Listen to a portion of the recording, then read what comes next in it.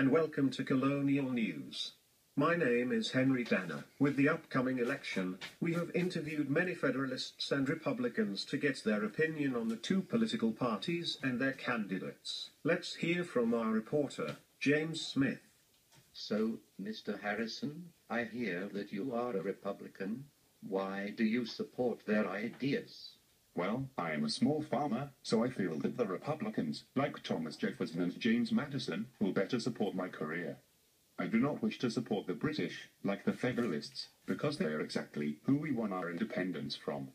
The Republicans support the French, who, I believe, have better political strategies than the British. As well as this, I think that ordinary people, like me, should have a say in government. The Federalists want a strong federal government run by the wealthy. I would much prefer a government run by everyone, including farmers like me. Thank you, Mr. Harrison. I hope to speak to you again.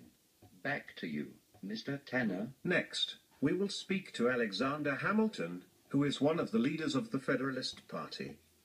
Hello, Mr. Hamilton. Would you like to tell me your ideas about a national bank? The expediency of exercising a particular power, at a particular time, must, indeed, depend on circumstances, but the constitutional right of exercising it must be uniform and invariable, the same today as tomorrow. So, in other words, you believe that implied powers that are not expressly written in the Constitution justify the right to create a national bank? Yes, exactly.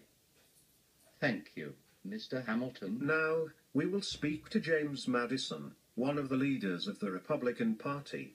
Hello, Mr. Madison. What is your opinion on America having political parties? The public good is disregarded in the conflicts of rival parties, and measures are too often decided, not according to the rules of justice and the rights of the minor party, but by the superior force of an interested vote-bearing majority.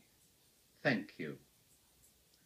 Now, we will talk to a sailor about his political ideas. Hello, Mr. Williams. Tell me about your political ideas. I agree with a lot of Federalist opinions. The Federalists support a nation that is mostly centered around manufacturing.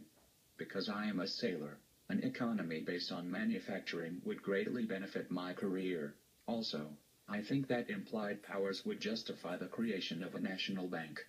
Thank you, Mr. Williams. Finally, we will speak to President George Washington about his opinion on political parties. Hello, President Washington. What do you think about American political parties?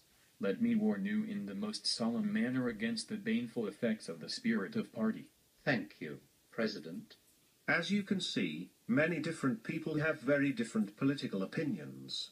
Some support the Federalists, and some support the Republicans. Federalists, like Alexander Hamilton, favor a strong central government with a national bank. They are often supported by manufacturers and shippers because of their belief that the United States should have an economy that is based on mostly manufacturing. Republicans, like Thomas Jefferson, support an economy that is based solely on agriculture.